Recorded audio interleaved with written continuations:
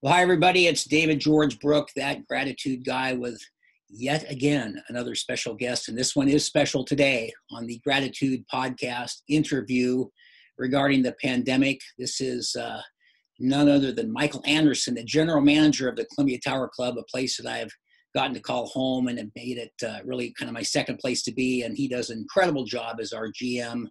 Mr. Michael Anderson, welcome to the podcast. Well, David, it's good to be with you, and thank you for that introduction. I wish we were together in person, but this is just about as good. It's not too bad. It's not too bad. It's getting to be kind of a close second, and supposed between Zoom and FaceTime and that type of thing. It's been fun, and so forth. So, as you may or may not know, the reason I'm doing this is to get different people's perspective on what we're going through. And I know you very well, and somebody who juggles a lot of balls as you do and takes on a lot of responsibilities, a good person to ask some of these questions. So I've got 4 or 5 questions for you just around kind of what we're going through. So number one, first question is, what is your best coping mechanism in dealing with something like this coronavirus pandemic? You know, I think for me, I've been paying attention to how I feel, and you know, and acknowledging, you know, if I have got any anxiety or worry or what have you, recognizing it.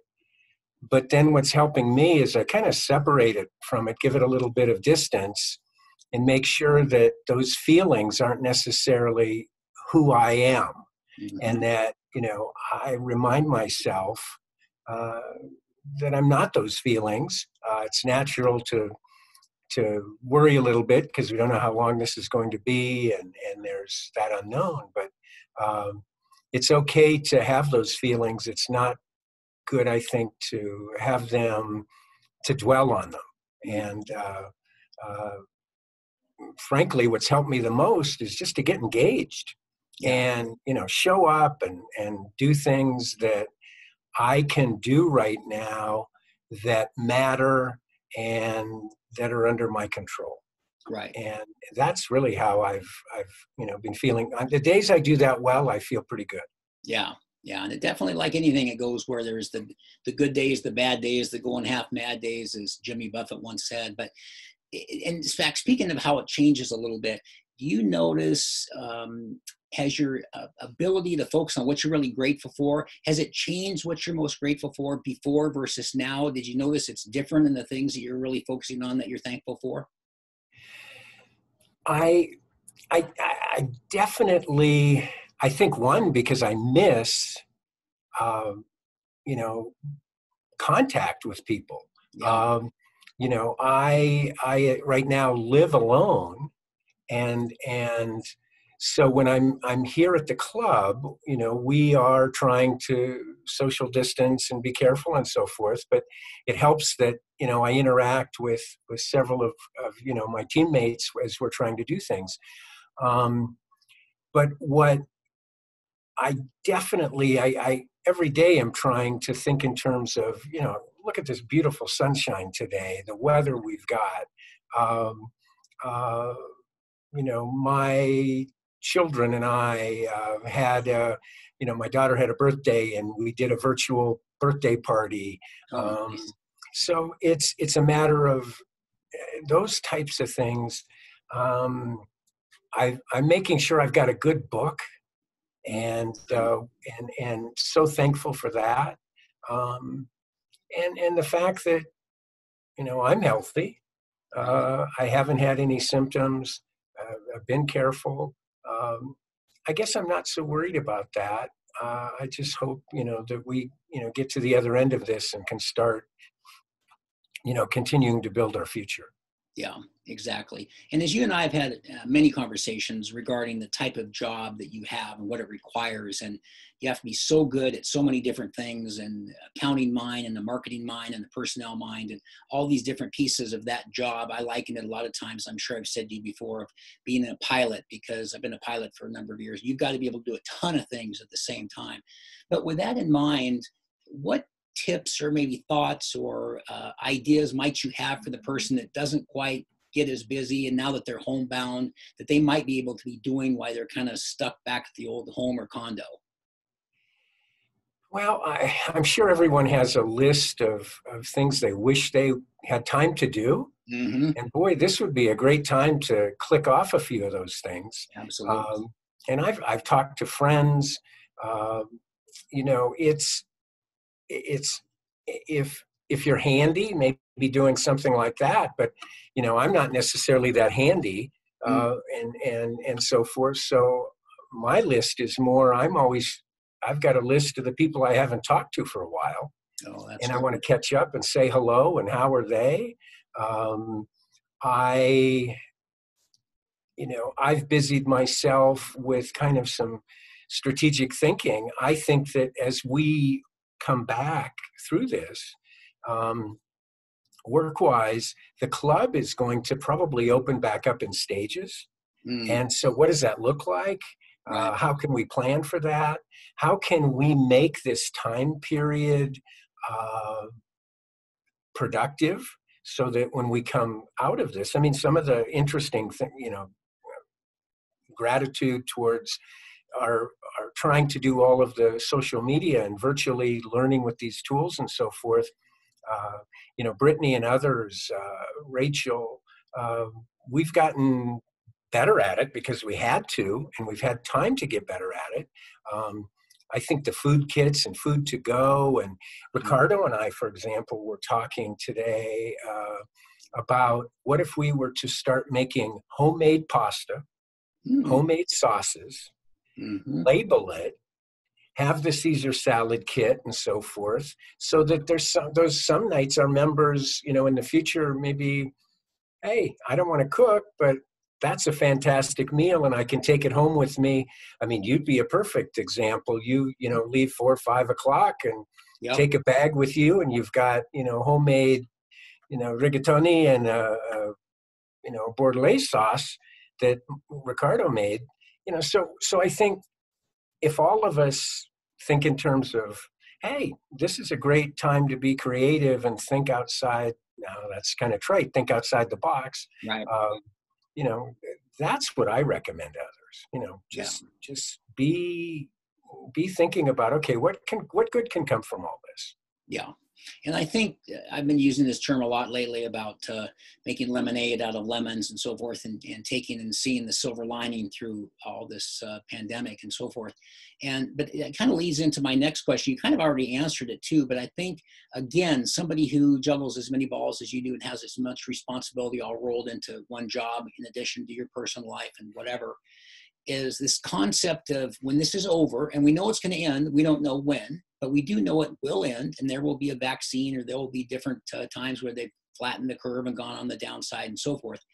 But any other thoughts for people, what they can be doing now while they have the time to kind of hit the ground running when this is done? It's this this condition we're in and where we're going. Um, there's going to be some key learnings that come from all this. Absolutely. And I think, just like, I don't know about you, but I didn't use Zoom, I think probably once in 2 years, Mm. and now I'm using it all the time. Um, I laugh. The birthday party for my daughter we talked about, my 91-year-old father-in-law was on Zoom. Oh, wow. Um, Cool. and he did quite well. He held, he had he needed a few questions. He probably did better than me. Mhm. Um, and I think there's so much, like Rogers, has the series coming up about marketing Right. and so forth, using social media this way and so forth. Mhm. Um, I think those are things that I would suggest. Yeah, And uh, the there's going to be some good to come from this. definitely. Um, and I don't know if we'll be shaking elbows for the rest of our lives, Mhm. but it truly, just also the planning of now that this has happened. I think there's going to be a window of months where we've got to decide, I guess, how ready do we want to be for something like this again, Right. and have those key learnings too, and so forth. But business wise, I just, I hear things about restaurants, Yeah. that 50% of them may not come back from this, and so forth. Right. Um, what is that going to do to our hospitality industry and the neighborhood and so forth? It's the I think we just all have to, I would recommend we're all more kind, Good point. and think in terms of win-win instead of win-lose right now, Mhm. Good point. because that's going to help all of us. Yeah. Um, it's a matter of trying to be good citizens, Yeah. and, both in the business community but elsewhere. It's a good point. And I think that we know that this country of ours went through 9/11 and the recession in 2008 and different things there. But this has been the first thing I think I can recall that's ever affected the entire world. So we are kind of in this together. And so to be kind to other people is such a great point, as well as the other things you mentioned. And which leads me kind of to my last question for Michael Anderson is, do you have sort of like a quote or a philosophy or a mantra or something that kind of describes your approach to life, and how, you and I are in the same generation. We've been through a lot, and a lot of jobs and big responsibilities and managing people and so forth. Has there ever been something that you kind of think, God, that kind of describes how I approach my approach, if you will, to life and people and so forth? Yeah, I over the years have used, a lot of different rituals and things to help me, you know. But I think the one thing that comes to mind is I get to pick my own attitude, Oh, I love and that no matter what happens, no matter who else is trying to influence me, uh, that I I get to pick my own attitude, and that when I'm good at that, the outcomes are always far better, um, and it enables me not to get defensive, to listen better, and it really ties it all together for me. Um, I think another is not to be so hard, on yourself. Yeah. Um, Yeah. that sometimes speed of delivery and getting something started is far more important in taking those first steps than getting locked into trying to have it be perfect right from the get-go. Right. And so yes, pick your own attitude. I like that. I like that. I get to pick my own attitude, and all speaks about how the approach we have every day can be plus, minus, can be left, right, up, down, positive, negative, whatever. And it is a choice. And that's a word I use a lot too, is it is a choice. But I also like the part about being kind to yourself. And I've said many, many times, we say things to ourselves we never say to a friend. And I just don't understand why we're so hard on ourselves. And the only explanation I have is that maybe it just pushes ourselves harder. And I'd rather we're hard on ourselves and way too easy. Like, well, that's close enough, And it's like when you talk about the metrics at CTC, always pushing to be better, whether it's the guest experience or whatever it might be. It's always good to be pushing hard. So, but I like that. I really, really like that. I pick my own attitude, and you may see that in the upcoming Monday Morning Minute. So just be watching out for that, because I like that one. I may have to steal that one from you. So Well, I've stolen one trick from you.